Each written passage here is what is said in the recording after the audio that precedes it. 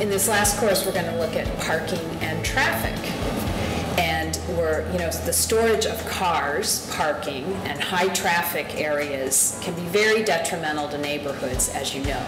And here again, good design can mitigate these negative effects. For parking, we look at 4 types of responses to dealing with surface level parking.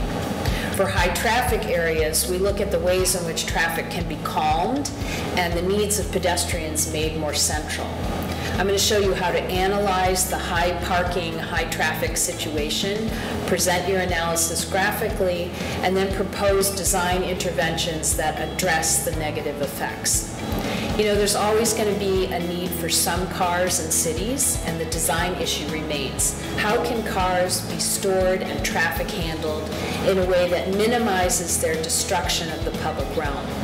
So the steps involved here are, for parking, we're going to first find parking lots located in strategic places.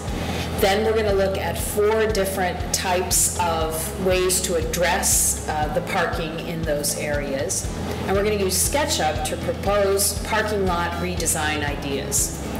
For the traffic part of this, we're going to identify thoroughfares where traffic calming is a pretty high priority.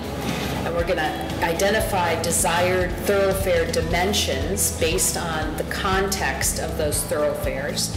And then we're going to redesign the thoroughfares in selected areas. So let's go ahead and get started.